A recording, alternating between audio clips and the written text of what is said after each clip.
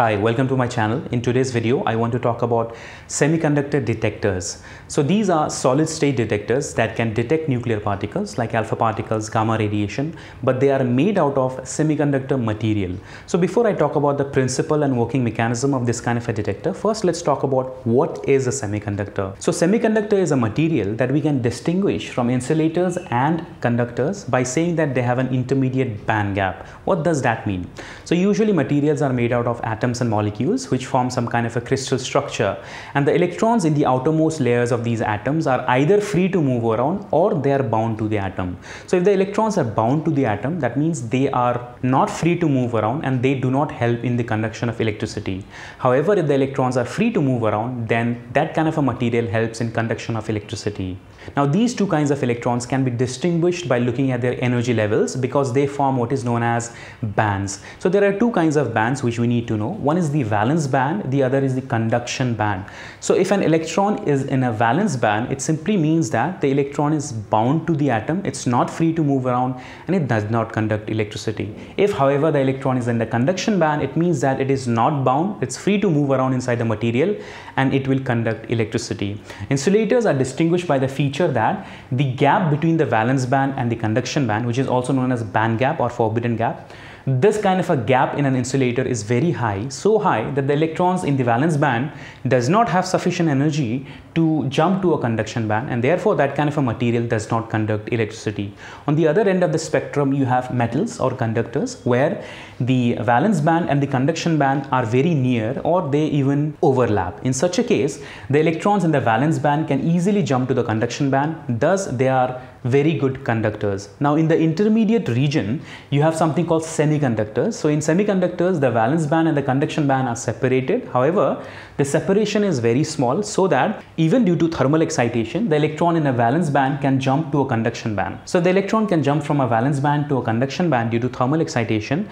In those cases, those materials are known as semiconductors. So semiconductors have a band gap which is somewhere intermediate compared to a very large band gap in insulators and extremely small band gap in conductors. Now semiconductor detectors are made out of these kind of semiconductor material. So in this case we have a PN junction diode. So a PN junction diode is made out of an N-type semiconductor and a P-type semiconductor.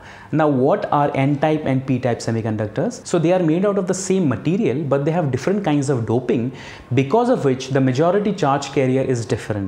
So in an N-type semiconductor, the majority charge carriers are electrons, while in the P-type semiconductor, the majority charge carriers are holes. Now what are holes? Now I told you that whenever there is sufficient amount of energy due to thermal excitation, the electrons in the valence band can jump to the conduction band. So when an electron jumps from a valence band to a conduction band, then it leaves in its place a vacancy. This vacancy acts as a positive charge carrier and it is known as a hole. So hole is the vacancy left behind when an electron jumps from a valence band to a conduction band. So the electron in the conduction band is a negative charge carrier and the hole in the valence band is a positive charge carrier. So N-type and P-type semiconductors are distinguished by the feature that even though they are made out of the same material, like let's suppose silicon, they have different doping, because of which the majority charge carriers are different. So in N-type semiconductors, the electrons in the conduction band are the majority charge carriers, and in P-type semiconductors, the holes in the valence band are the majority charge carriers. So the way this kind of a device can be created is you have one layer of P-type semiconductor and another layer of N-type semiconductor. Now this kind of a device is known as a PN junction diode. Now in a PN junction diode, there is something called depletion region. So what happens is that along the junction between the P-type material and the N-type material, what happens is that the majority charge carriers in the N-type are electrons, they can diffuse in the P-type, and the holes are the majority charge carriers in P-type, they can diffuse in the N-type. So when the opposite charges diffuse inside each other, then they basically recombine in a very small region and they basically create what is known as a depletion region. So depletion region is that particular region in which the electrons from the n-type and the holes from the p-type diffuse and recombine to create a sort of a neutral region. So there is no charge carrier in this depletion region. Neither there are free electrons in the conduction band, neither there are holes in the valence band in this particular depletion region. It is free from any kind of a charge carrier. Now it is this depletion layer that behaves as a nuclear detector. So to create a large depletion layer, we create a reverse bias scenario. So what is a reverse bias? We connect the PN junction diode to some kind of external voltage. However, the negative terminal of the battery is connected to the p-type and the positive terminal of the battery is connected to the n-type. So the p-type has positive charge carriers, but it is connected to the negative terminal of the battery. N-type has electrons as majority charge carriers, but they are connected to the positive terminal of the battery. This is known as a reverse bias configuration, and in the reverse bias configuration, the current is minimal in the circuit. So because of opposite polarities, the charge carriers are attracted in opposite directions and you end up creating a larger depletion region. So why is a reverse bias scenario important? First of all, in reverse bias scenario, you have minimum amount of current flowing through the circuit, which is necessary because the only current we want in the circuit should be associated with the existence of some kind of an external nuclear particle. And the second reason is that in reverse bias, we have a larger depletion region, which is important because it is the depletion layer which acts as a nuclear detector. So to understand how this setup works as a nuclear detector, let's look at this particular diagram. So a PN junction diode is connected in reverse bias to an external battery and a load resistance. So there is some sort of electronics associated with the load resistance which is capable of detecting the potential drop across RL and also the current pulse associated with it. In reverse bias configuration, there is a minimum amount of current flowing through the circuit. However, what is going to happen if an external nuclear particle enters the depletion layer? So let's suppose an external nuclear particle like an alpha particle enters the depletion layer, then the effect of this is going to be that it leads to the creation of electron-hole pairs. So when an external alpha particle enters the depletion layer, it basically collides with the atoms and molecules in that region and transfers energy. Now the electrons in the valence band of that particular depletion layer will absorb that energy and jump to the conduction band. When that happens, we end up getting a free electron and a hole. So the effect of the existence of an external alpha particle inside the depletion layer is the creation of an electron-hole pair inside the depletion layer. So an alpha particle can create an electron as well as a hole pair inside the depletion layer. However, the number of electron hole pairs created are extremely huge because the alpha particles can have energies ranging from around 4 to 9 mega electron volt. However, the amount of energy necessary to make an electron hole pair in a semiconductor kind of detector like this is somewhere around 3 electron volt. So as you can see, the alpha particle has almost million times greater energy than it is necessary to create an electron hole pair. That means one alpha particle with large number of collisions can lead to the creation of millions of electrons and holes in the depletion layer. So when an alpha particle or a gamma radiation or some other nuclear particle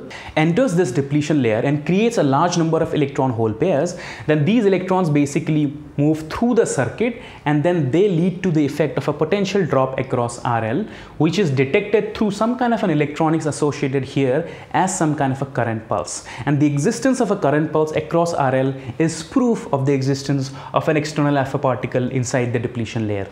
So this is the most simplest way in which this detector works. An external nuclear particle enters the depletion layer and transfers energy to the depletion layer and leads to the creation of a large number of electron-hole pairs. These electrons complete the circuit and is detected as some kind of a current pulse associated with the load resistance.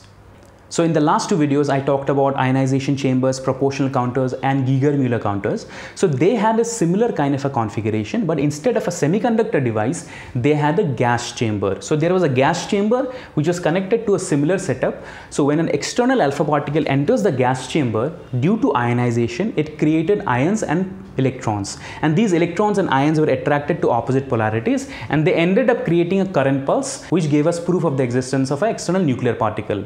So we have a similar situation happening here, but instead of an external alpha particle creating a free electron and an ion, in this case, an external alpha particle creates an electron-hole pair.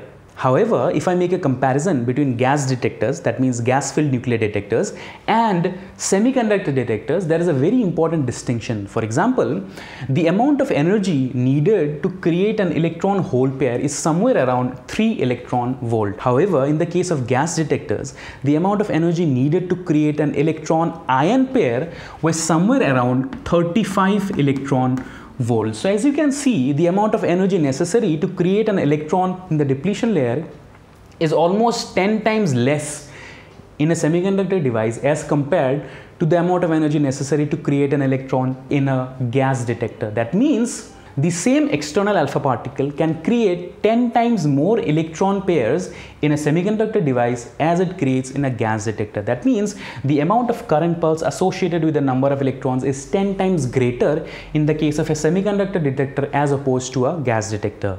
So because of this reason, semiconductor detectors are much better than gas detectors because the amount of current pulse is quite high, because of which there are certain advantages. First of all, this kind of a detector can be used for detection of even low energetic particles. Second of all, this kind of a detector has better energy resolution.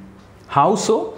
You see, the current pulse gives us an idea about the energy of the incident particle. Yes, if the energy of the incident particle is greater is the number of electron-hole pairs and greater is the amount of current pulse associated with that signal. If the energy of the incident particle is lower is the number of electrons and lower is the current size.